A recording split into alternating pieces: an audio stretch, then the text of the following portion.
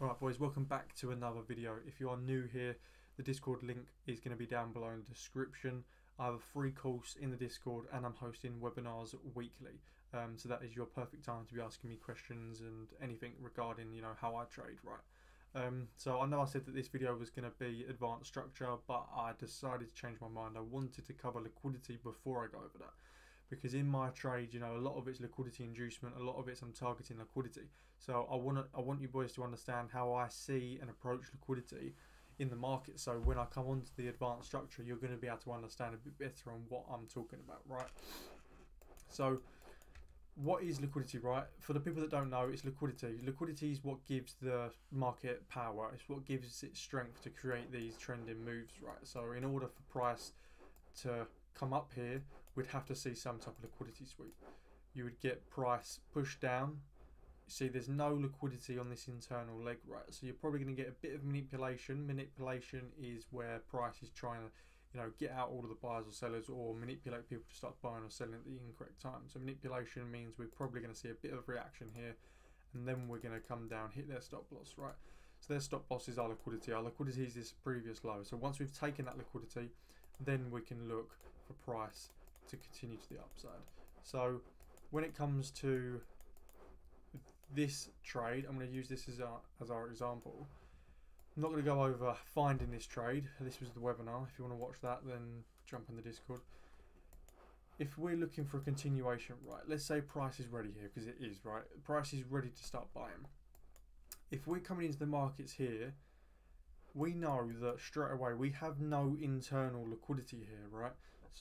So our first point of liquidity is going to be this low. And like I said with manipulation, people that don't understand liquidity are going to see this order block as their point of interest. So that's why price comes up slightly, because there's traders out there buying the markets right now. So it come up, come down into it, come back up, and then obviously we run their stops. So we swept that liquidity, tapping into the point of interest, and then we can look for our buyers. So and then with the continuation trade that you could have caught off of this order block, what are we looking for? We're waiting for that shift, so we get a new high. This high breaks over here, so that's our shift. Price is broken structure.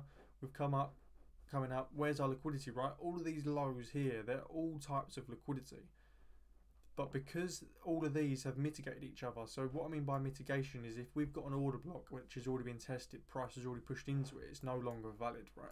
So if I zoom in here, you can see this order block mitigated this order block. You see these wicks, it's already tested that order block. This order block and this wick has already mitigated this order block. Same again here. And that's why I'm only going to be marking out this low as our first point of liquidity, because there's no point in marking out every single wick, right? So we want to see price push beneath this before entering, because there's no valid point of interest where we want to see buyers off of.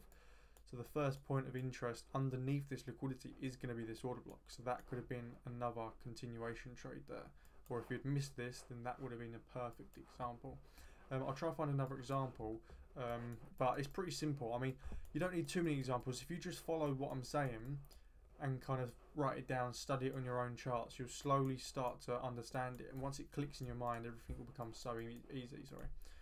Same again here. Price wicked high time frame exterior structure, taking liquidity. So price melted down. As you can see, we've melted down, we've pulled back up, creating a lower high, leaving liquidity behind.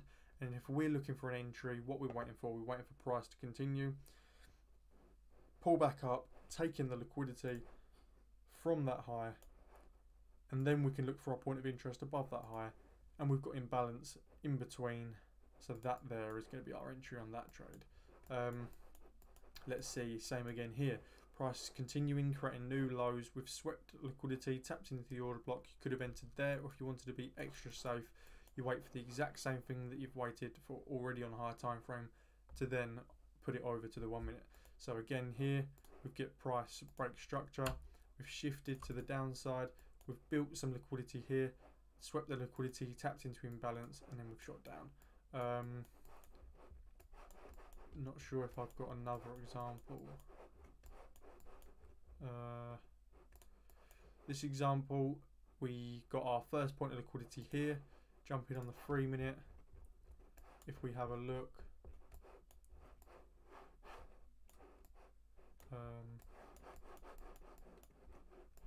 on the 3 minute we've got our order block underneath the 1 minute liquidity, which is enough for me. Taps into the order block and then we can buy up to previous highs. It's pretty simple. It's not rocket science, right? So it is easy for you boys to be able to understand. It might take some time for it to register, but as long as you're studying it, putting it on your charts daily, looking for it and putting it in your trading plan, right? Write down, you cannot be entering a trade unless you've swept any type of liquidity. So for instance here, price was to continue up. First point of liquidity is this lower high. It just wicked it, and that's enough. That is still valid for me. It took that low, it took the liquidity. Then what do we see? We see that shift, we see it price break above that level, right? That is a lower high. Seeing it retrace after tapping into the order block, and then you can buy. Once it clicks in your head, it's so easy to understand, right? So what I'm going to do is I'm going to leave this here and I'm going to go over to the advanced concepts regarding structure with a few examples, and then these examples that I've been showing but not been showing you how I found them, that's the video where you're going to find it. So join the Discord. Mentorship will be live on Boxing Day. So yeah, I'll see you boys in the next video.